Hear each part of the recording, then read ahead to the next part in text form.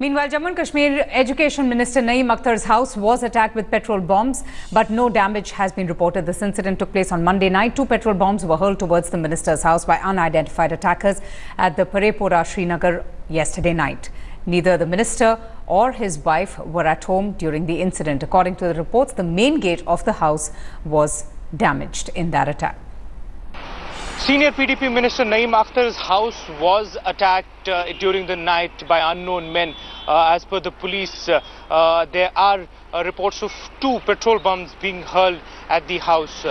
Though there has been no damage caused and the minister himself does not really live there, but this has raised severe and serious questions of security to the mainstream politicians. Remember, this comes just a day after the National Conference leader in Anantnag called it quits and said that he was no longer with the mainstream politics. Many are also raising questions as to whether this entire unrest is causing tremendous pressure on the mainstream politicians working in the state of Jammu and Kashmir. With cameraman Tariq Shujaul Haq in Srinagar for India Today.